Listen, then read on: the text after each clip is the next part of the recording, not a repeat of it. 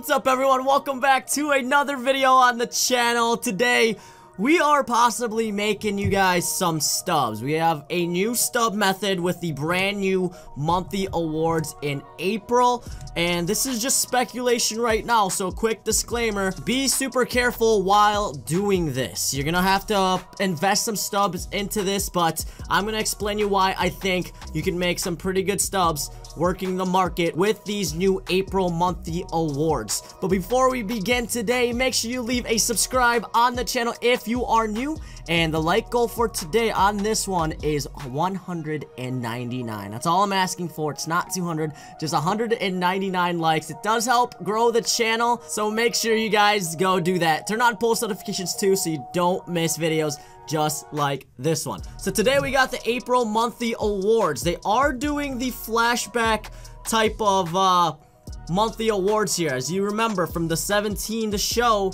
we got the Ryan Zimmerman that was like, I think it was a 91 overall, so an 85 here. But then we have other stages on here. Right now we are on the stage 1 missions and moments.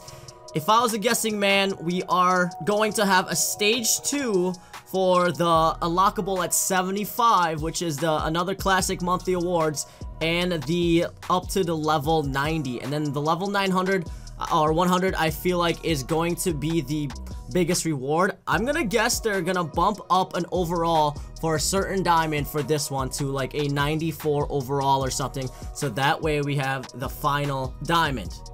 If it's not this, if it doesn't work this way, I feel like they're gonna have us collect every card here, and it's gonna become like a collection for the monthly rewards. But the reason why I think we're gonna be able to make some pretty good stubs from this, if this happens, if you go into the missions real quick, there is an exchange nationals and first baseman mission in there to complete. So that means more people are going to be buying the cards for that said team. Like right now, it's the Nationals for Ryan Zimmerman, obviously. So more people are buying the Nationals. If we go into the market real quick, a huge price boost on a lot of these diamonds. I think Juan Soto yesterday was 2,000 stubs, and now he's up to almost 4,000. So almost double. He actually did double his price like an hour ago when this first came out. But let's look at this. Silver Victor Robles, 1,900. People will buy that. People will buy that to finish these quickly. And even the bronze are back up to about 500 stubs each.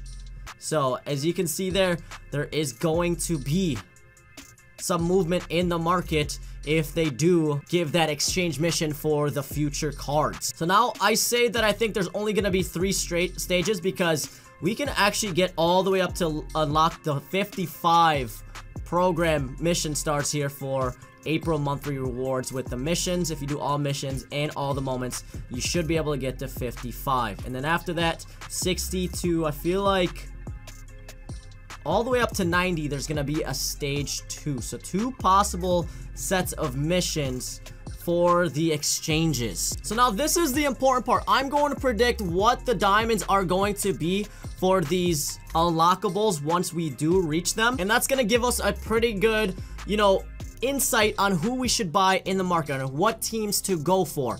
I have 4 total diamonds that it possibly could be, and then the final guy, the final one, probably won't have an exchange, but we're still going to reveal who I think it's going to be for the unlock at 100. But the first diamond that I think that's going to be in this, and we may even get more missions for the 55. I don't think so. Or for the 50, but I don't think so. But one of the diamonds that I feel like it's going to be is a Tyler Glasnow. There's no specific order to this, but I'm thinking Tyler Glasnow is going to be in here. Tyler Glasnow had one of the most expensive cards in MLB The Show. Another guy I feel like is going to be one is Tim Anderson, so White Sox. So far we have Tampa Bay Rays and White Sox. This is going to be, a lot of this is going to be really low risk, because if you grab some of the golds, most of these golds will be around the 1,000 stubs anyways, unless it's an important collection, then their prices are going to be up a little bit higher, but it's going to be low risk. Buy them as low as possible, and you may double your golds up, and maybe even more on the bronze and silvers. Another diamond that we think it might be is Patrick Corbin for the Arizona Diamondbacks. So right now, Tampa Bay Rays, White Sox, and Arizona Diamondbacks are the ones we should be looking at. And then a fourth one that it possibly could be, because we're going to get 3 here and then a final one. But another one that it possibly could be is the Kansas City Royals, Vargas, Jason Vargas. So those 4 teams, I'm going to be going out there and buying these and try to prepare myself for the impending rise in the prices. Like I said, let's go to the market again real quick. So I'm gonna go to the White Sox. Real quick. So if Tim Anderson does drop and they do have an exchange mission, there are a couple of diamonds on here like Lucas Giolito. That's really low risk right there. 1,310 to 1,230. If his price gets to about what the Nationals prices went up to, you're gonna see 1,000 stubs at least in profit per Lucas Giolito that you have. The Jose Abreu could reach up to 4,000 stubs, but he's only an 81 overall. So I feel like right now Jose Abreu is a little overpriced. So I would kind of avoid him. But you can go for Grandal, Lucas Giolito. Like right now, this Yohan Moncada is the highest overall. He should be priced around the same as Edwin Encarnacion. So Yohan Moncada is a really good one to go for right now. Same with Tim Anderson himself, so around the 300 range there for 78 overalls. But you can see how like low risk this can be, because once this is over, they'll probably drop back to about the same pricing as you see right now. We're gonna go look at the Tampa Bay Rays real quick. Tampa Bay Rays, we have, look at this. Super low risk on all the diamonds for Tampa Bay right now. Hunter Renfroe is their 79 overall at 500. He'll probably reach around 1,000 if the Tampa Bay Rays does get an exchange. But like what I said, you're gonna have to take a little risk here. If you're thinking the same way I'm thinking, because I do believe that there's probably going to be an exchange somehow in the future diamonds. Diamondbacks, super low risk on the golds here too. I'm saying low risk because if they don't have it and their price is gonna stay close to the quick sell anyways. Starling Marte, you risk a few hundred stubs there, but I would stick to the 1,000 stubs and the lower silvers too. I'm just gonna check on the Kansas City quick, Kansas City Royals. And yeah, only Whit Merrifield and then really cheap silvers.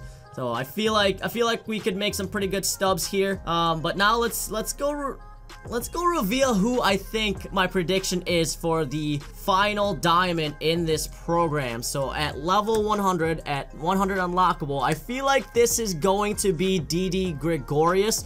So don't go out there and start buying Yankees cards, because I feel like you gotta collect every single diamond to get to unlock the level 100 here. I could be wrong with that, but I think it's going to be the diamond Didi Gregorius in the unlockable at level 100 there. So the whole point of this video is to make you guys some extra stubs. If you're running low on stubs, prepare yourself for, because this is going to be coming in soon. We're 2 weeks into April, so that means we could probably see the next diamond as early as this coming Friday. Like I said though, this first one may not have an exchange right away because we can get to 50 right now if we wanted to, but they could still drop an exchange for one of these teams depending on who this diamond is. So for example, if this is Glass now, they may drop an exchange for the Tampa Bay Rays, and definitely those prices are gonna go up because we showed you an example with the Nationals there. So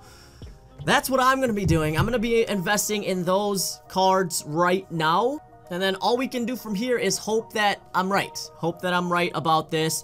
But I've talked to my mods, I've talked to a few people, they feel like they're thinking the same thing too, because why would they put in the stage 1 an exchange and not do an exchange for the other stages? So, but I think there's going to be 3 total stages, so we'll get a stage 2 and then a stage 3 to these April monthly awards.